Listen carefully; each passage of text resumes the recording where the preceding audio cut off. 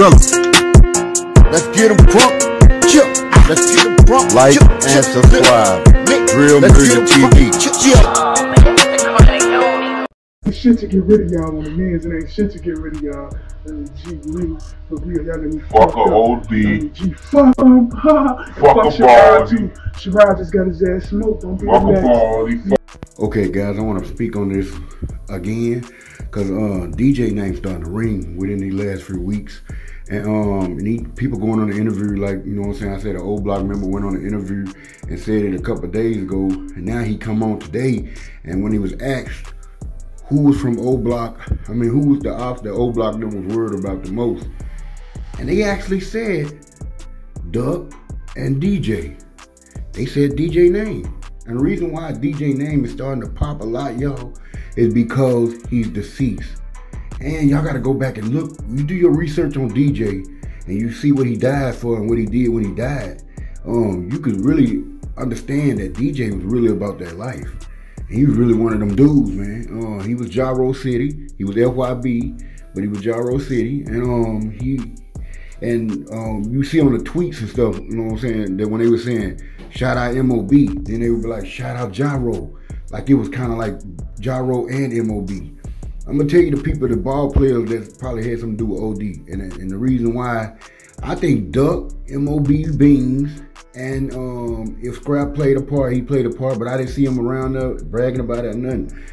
Reason why Scrap was going crazy and stuff on these guys, pulling guns out on them for that stuff, here's why. K.I. and them was online doing a lot of posting. And some of these guys, Shaq and Baldy and stuff like that, some of them is scrap work, if alleged Scrap had something to do with it. Chris Word, you got all these people, man, and they was naming a lot of people online. So that's what he didn't go over there and just say, stop claiming my work, I kill OD. He didn't do that. Y'all, come on now. He ain't gonna go over there and just do that and put himself out like that. He went and said, quit claiming our work, because they online posting all the murders and stuff like they did it. I don't know if Scrap played a part in that. Scrap, the way they were talking about Scrap is like he's a good kid. He's not really, you know what I'm saying, gonna just kill people for no reason.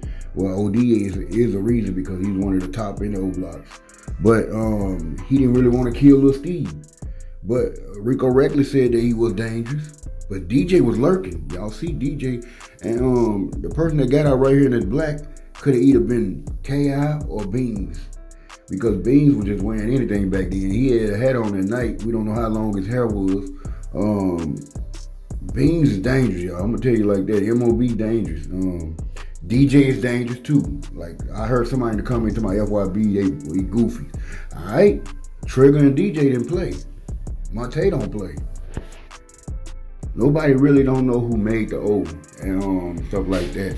And that's why they say that. I believe Scrap, Beans, DJ, and Duck played a part in it. I think K.I. was with him and Butter probably. Then you got the K.I. of the MOB, who was actually a killer at the time too, killing people. It really doesn't even matter because all the people that named in OD death is deceased. You hear a name like Main and all them, and Bean's still alive, but who knows? The mama said Main, but she going off what she heard. If so, all the killers of OD is deceased. MOB Beans, you know what he capable of doing. He walked in there allegedly with Lil B and killed Platoon. The mom even, Platoon mom them also, and family also said that. But remember, J Hood said in the interview that when they see it wasn't a female shooting, it was a dude came out of nowhere just shooting. And they couldn't recognize him. People don't know for sure if it was Scrap or DJ. But if they say the shirt, this case will be solved. And they got a video alleged some more cameras that they didn't release to the public.